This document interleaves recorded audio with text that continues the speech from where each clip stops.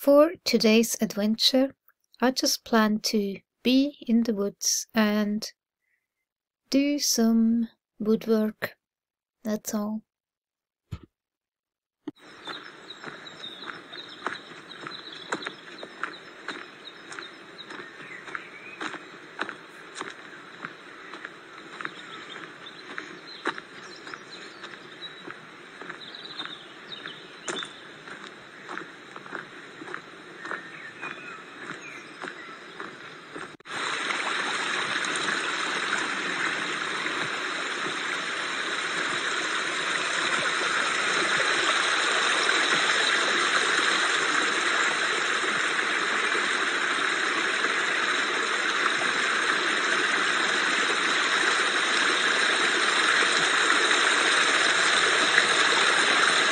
So I brought some rocks here.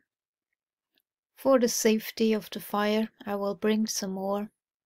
And then I gathered all that wood.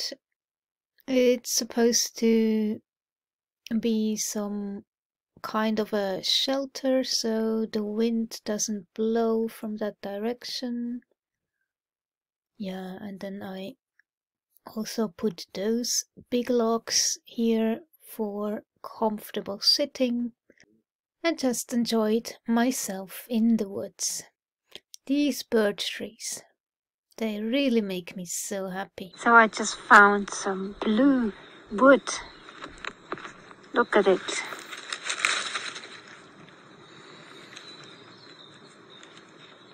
See? I will for sure take that home and let it dry. So I looked it up, and that's called Chlorociboria aeruginascens. Sorry for the wrong spelling. I call that blue, but they call it green. Well, commonly known as the green elf cup or the green wood cup because of its characteristic small green saucer-shaped fruit bodies. Although the actual fruit bodies are infrequently seen, the green staining of wood caused by the fungus. So that's what you see in the wood.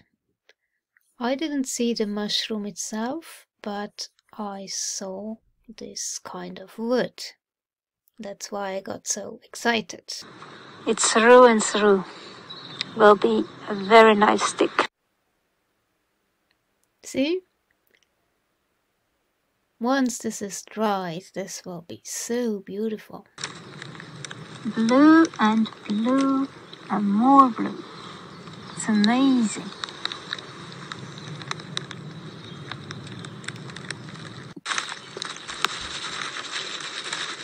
So I just cleaned it a bit.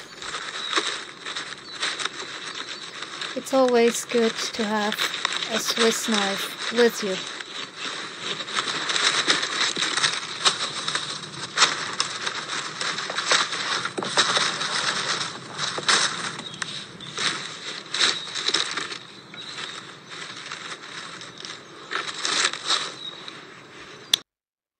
At least here they're calling it blue-green. Because to me that is really blue, not green. Maybe those guys on Wikipedia were colorblind or something.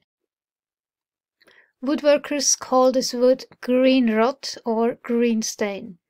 Chlorociboria species are not considered true wood decay fungi, as are the white rot and brown rot Basidiomycetes, but these ascomycetes may be soft rot fungi that can cause small counts of erosion in the wood cell walls. It is also possible that they do not degrade the cell wall directly, but colonize wood decayed by other fungi earlier in the decay process. The discoloration is caused by the production of the pigment Xylindein, which is classified by chemists as a napthaquinone. This pigment exists in several different forms of various colors within the wood cells. The combination of a yellow-orange form with a blue-green form results in the dazzling blue-green coloration of the colonized wood. Woodworkers have prized Chlorociboria stained wood for centuries. Dr. Robert Blanchette at the University of Minnesota showed that 14th and 15th century Renaissance Italian craftsmen used the wood to provide the green colors in their intricate inlaid intarsia designs. English woodworkers in the town of Tunbridge Wells, Kent, started using small splinters and veneers of the green stained wood to form highly detailed pictures of animals. So interesting. Flowers, local landscapes, and geometric designs, which were often inset into the lids of small wooden boxes. These antiques are called Tunbridge ware and are very valuable today. So here you see the artwork.